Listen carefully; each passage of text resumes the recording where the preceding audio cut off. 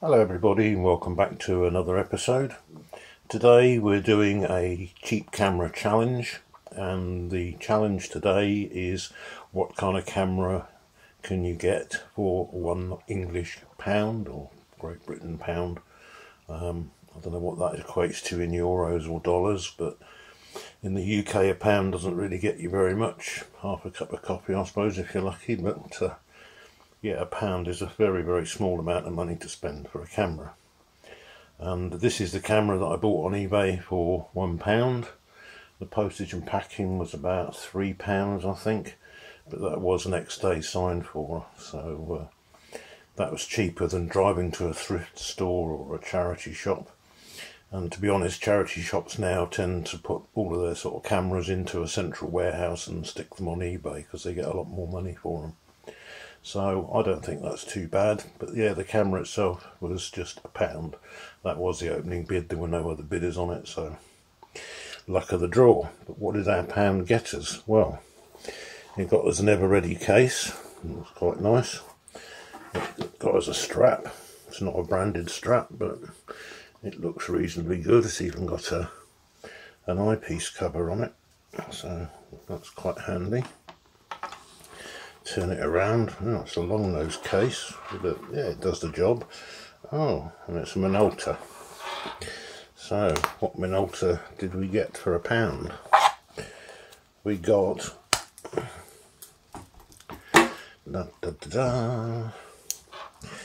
Minolta 7000. Okay, not the most beautiful or attractive looking camera.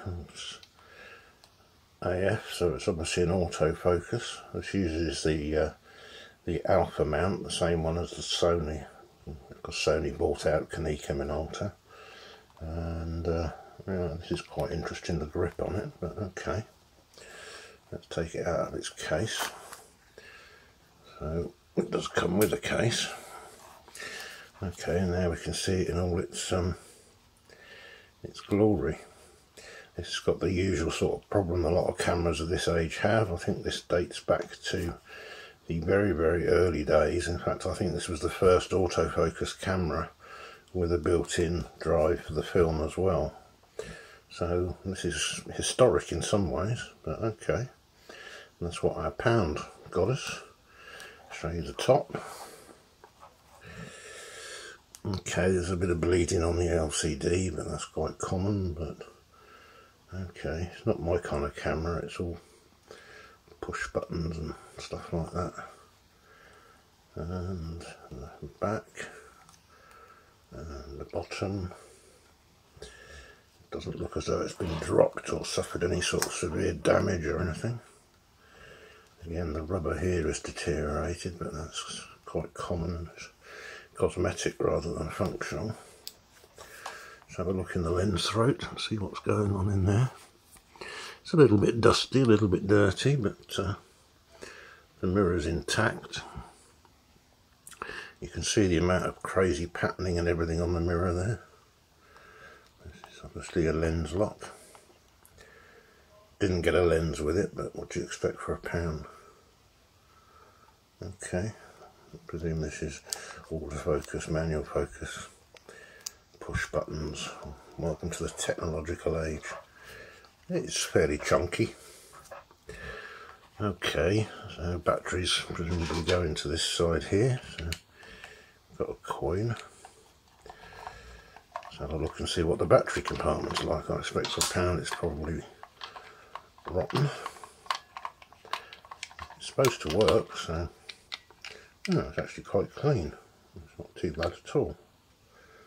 Okay, there's a little bit down there, but it's not, compared to some of the stuff you see, it's not too bad at all. Okay,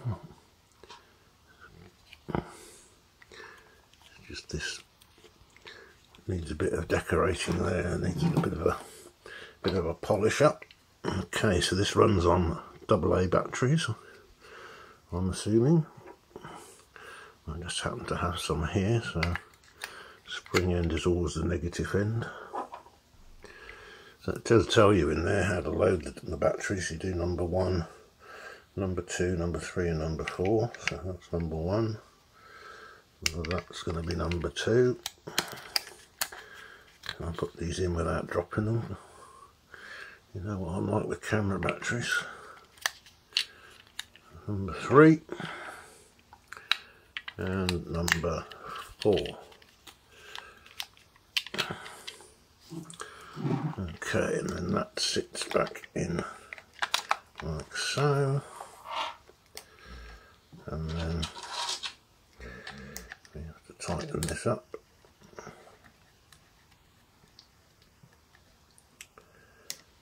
Okay, I don't know the specs of this camera at all.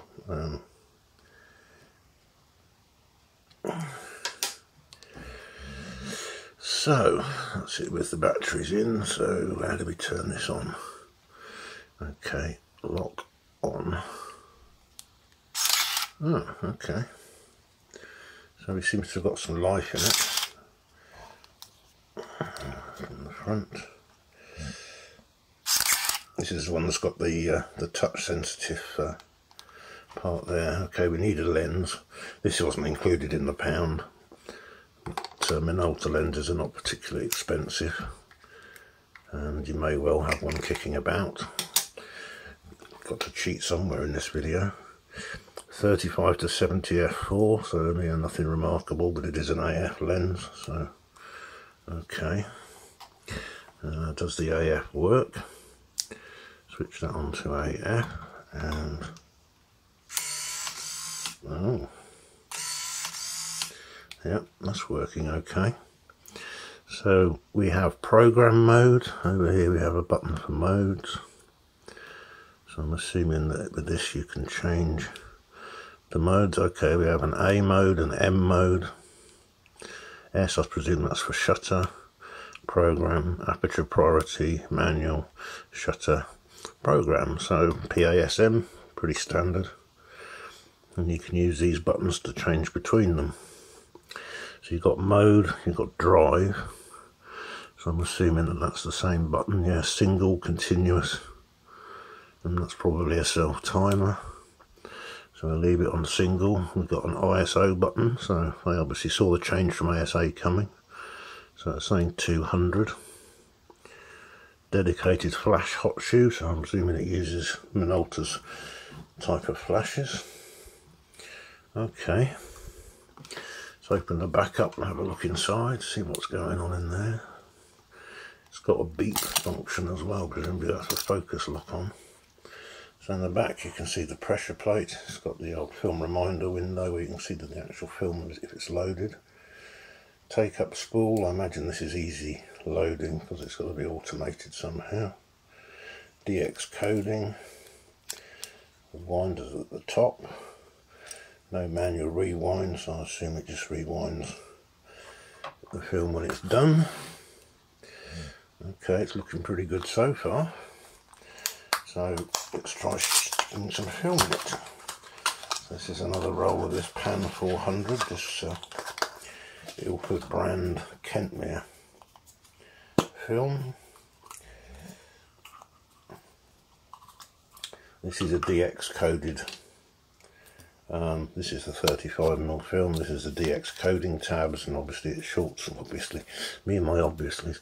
There, it shorts out between different contacts, and the camera can tell what ASA the film is.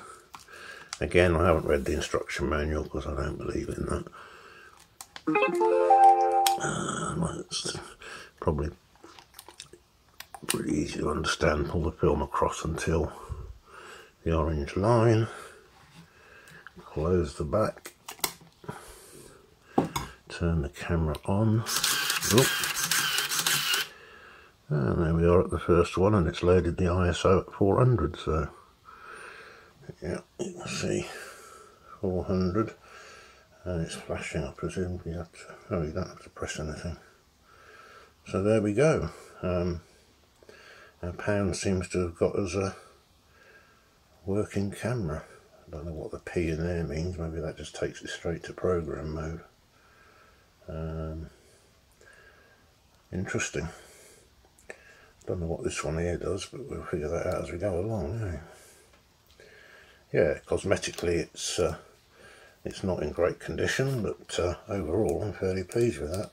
This white stuff is, you've seen this on quite a few cameras. It hasn't gone sticky like some of the Nikons and the earlier Canons go a bit sticky. I'm assuming this is from late 80s, early 90s. And I'm an old to a pioneers of autofocus. And yeah, that'll clean up. It's kind of like rubber, actually, more than plastic. So there you have it, the start of the £1 camera challenge. And that's what we got for £1. We got the camera body. Obviously the batteries and the film and the lens didn't come with it, but we did get an ever-ready case. We did get a strap, and the strap has got on it a blind that can go over the does that fit over the viewfinder part? Block out light. I'm assuming it does, a bit like Canons do. Yeah, that just slides into there somehow. Okay, I'm not doing timed exposures, but yeah, that is the camera I got for the £1 camera challenge, excluding batteries, film, lens and shipping. But I got the body for £1, so that leaves plenty of money over to buy some lenses. If you're already shooting Sonys with an alpha mount, then that's a cheap introduction to film photography, to be honest. Certainly as regards the camera goes. Its looks might grow on me, but yeah, not really my sort of thing. But yeah, we'll give it a try, see what the results are like. And yeah, thank you very much for watching. Quite a quick video actually today for me. And yeah, we'll see what the results are like. Thank you very much for watching. Hope you enjoyed. We're going to do a few more of these sort of £1, £5, £10 challenges. Incidentally, I just saw a Pentax K1000 on eBay with a 50mm f2 lens. It was mint camera, mind you. £275 that went for. This was £1. Okay, you'd have to get the lens for it, but £274 buys you a lot of lenses. Anyway, once again, thanks for watching. Hope you enjoyed. We were at 90 subscribers this morning when I checked, so that prize draw is getting closer and closer. Only another 10 subscribers and then we've got the film giveaway. Hope to see you in the next one. Bye.